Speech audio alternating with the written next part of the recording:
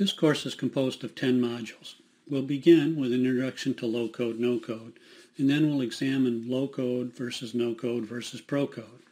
The low-code and no-code ecosystem is next, and then we'll look at the advantages and benefits. There are also potential pitfalls and challenges for low-code, no-code, and we'll look at how to create multiple platforms for complex applications using LCNC.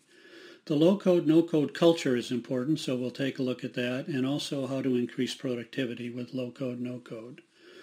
The low-code, no-code prototyping, minimum viable product, and design thinking module, we'll talk a little bit about each of those subjects, and we'll conclude with some ideas about summing up what we've talked about and where to start on your journey with low-code, no-code. Here are our objectives for the low-code, no-code course. We'd like to help you understand the low-code, no-code ecosystem and obtain a good appreciation of the advantages, weaknesses, and challenges of low-code, no-code. We want you to learn who the citizen developer is and what the cultural ramifications are to your organization. We also want to help leverage productivity enhancements for IT developers and understand some of the leading tools and platforms for low-code, no-code. Furthermore, we want to help you understand and contrast low-code versus no-code versus pro-code for developing enterprise applications.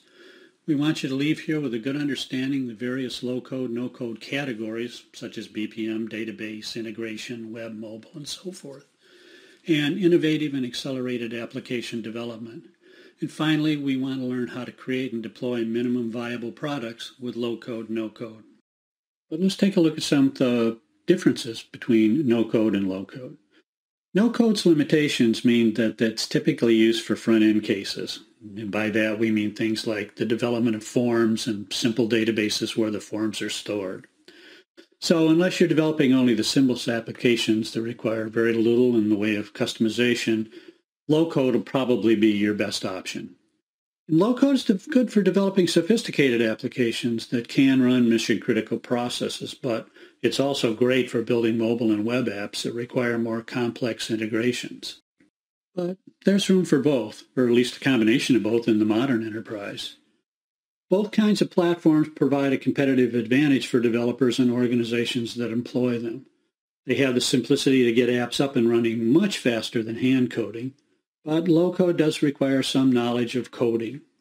Now, new low-code, no-code applications pretty much don't saddle you with any security risks or compliance issues because they're made for today's modern environments.